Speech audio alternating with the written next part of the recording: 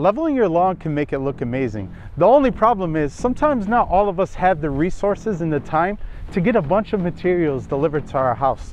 So in this video, I'm at my local Home Depot and I'm going to show you guys exactly everything you need to help you get started leveling your lawn.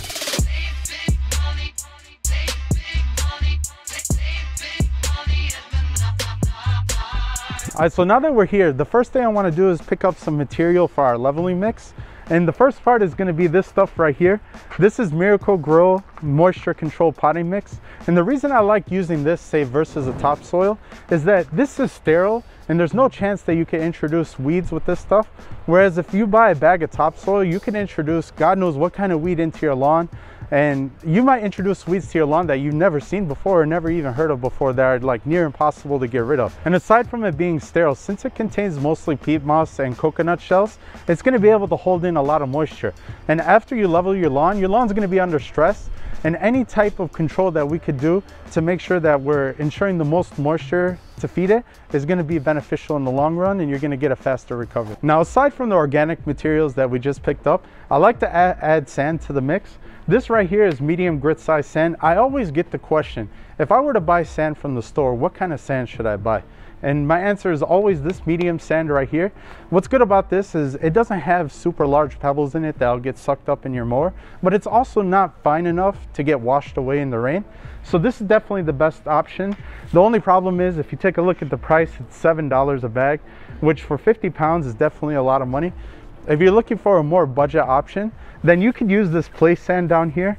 It's the same amount of weight, it's 50 pounds, and if you take a look at the price right here, it's $3.27 a bag. So this is definitely a more budget-friendly option. But if you want to get the absolute best results, then I would go with the medium sand right here. So this rake right here is going to be a key item in our leveling process. It's called a landscape rake, and what's special about this, say, versus any of the other rakes, is that it has a 36-inch wide spread, which is going to give us that smooth, flat surface, because the wider the spread, the more even it's going to be. If you try to use a rake that you have like already in your shed, it's probably about 14 inches wide. And when you try to level it out, you'll end up causing ruts anytime that you're spreading that material. All right, so the next tool that we have here is a commercial size push broom. This is arguably the most important tool that we're going to need for our leveling project. And the reason being, if you take a look at any other like standard leveling rakes that are on the market, what makes them special is that when they go back and forth, they're able to massage the dirt into the canopy. So with the landscape rake, we're not necessarily going to be able to do that. But with this push broom, when we put it on the ground, we'll be able to massage that material to get down into the canopy, so your existing grass that you have on the ground doesn't die. In my last video, I had a whole bunch of people that commented and said, you know what, George, thank you so much for recommending the Gorilla Cart, because I don't know how I would have did this leveling project if I didn't get one. So I would say this is definitely almost mandatory. They're a little bit pricey, you could see $119, but it's going to make a world full of difference when you're able to easily move your material around. Because anytime you get like these wheelbarrows and you have to pick it up with your back, it's just gonna not motivate you to continue with your leveling project. All right, so now that we got everything we need, let's head back to the house and I'll show you guys how to mix all this stuff. All right, so over here we have our first bag of medium sand. I like to open up this bag, dump it out, and then after that, I like to apply the potting mix on top of it before we add our second bag. This makes it easier to mix up while it's in this cart. So like I was saying earlier in Home Depot, this is medium grit size sand. If this were place sand, then you would see dust going everywhere. You would hardly be able to breathe when you pour it out, and it just kind of becomes a mess. And personally, I don't like working with the place sand. Plus, this stuff levels the lawn much better. You're going to pay a premium, but in my opinion, it's worth it. All right, so when it comes to this potting mix right here, a little bit goes a long way. You don't need to use the whole bag to mix up in here. So personally, what I like to do is with every 2 bags of sand, I like to use about 1/3 of the bag. So I'll use probably from here up. So you could just take it out with your hand and just transfer it into there. And if you see any big sticks like this, just be sure to take them out, because that's not going to help you in your leveling process. The reason it has these sticks in here is because there's a lot of peat moss in it. All right, so now that we have our potting mix in the cart, we're going to go ahead and add our second bag of sand.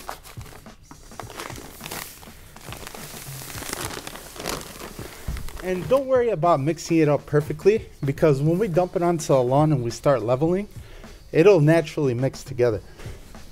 And that's it. We're all good. All right, so we're gonna take this load down here to my boulevard strip. Right now it's the middle of March, so honestly, no grass is really growing around here.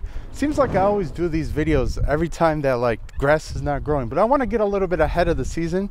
So any of you guys that are down south, maybe you might be starting to level, I could help you out.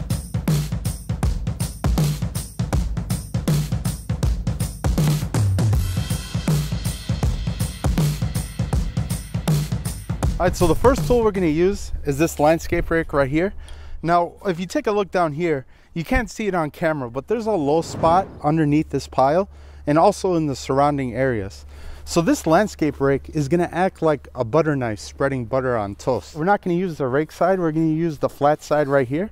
And we're just gonna kind of smear it across the lawn as best as we can. And just with one swift pass, you see how level that is right now?